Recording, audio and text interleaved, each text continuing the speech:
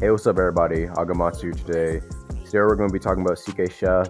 Is it good? Is it bad? We'll find out in this video. But before we get into that, addressing my last CK hybrid video or Chef hybrid video, a lot of people were talking about how the classes that were fighting were pretty slow classes, and yeah, they didn't really seem that good at their classes either, which I understand that complaint. But do realize there are actually a lot of pretty good DK chefs out there who do know how to combo.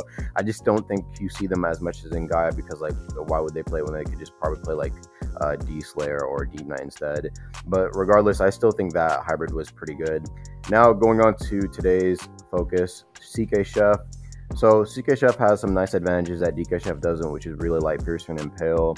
To be honest, Impale, reduce their health. Light Piercer, pretty nice.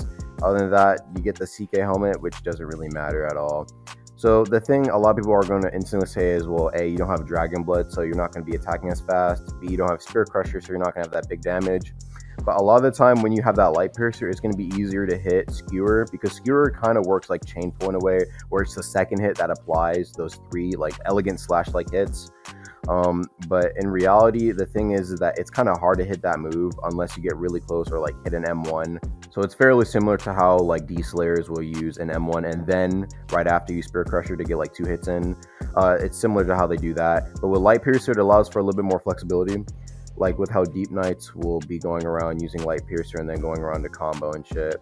So yeah, that's the thing I like about CK Chef. In reality, it is still kind of hard to like hit your opponents. Usually what I'll try and do is use Snap Ignis, then like Light Piercer when I think they're about to get up, and try and hit the Skewer afterwards, which sometimes works, sometimes doesn't when it's like Shinobi, because they'll just Shadow Rush right out of it. But other than that, yeah, of course it still does a lot of damage if you can land the combos. That's pretty much any spirit class whatsoever. It's not too hard to hit it, but again, mobility classes will dance around you, so that's a fair warning. When it comes to fighting slower classes, you will probably do a ton of damage though with CK Chef. If I were a Navran and I had to emulate one move, it'd probably just be Spirit Crusher, which would probably make this hybrid like do insane amounts of damage. And Hunter's focus is still there to speed you up, so you don't have to worry too much about losing Dragon Blood. So overall, I give this hybrid maybe like a 7 to 8 out of 10.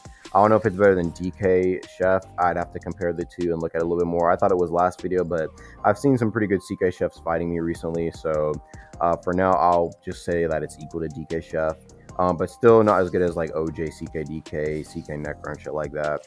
Anyway, guys, that's all I want to talk about for this video. Leave your thoughts in the comments below on how good you think it is. I'll see you guys later. Peace.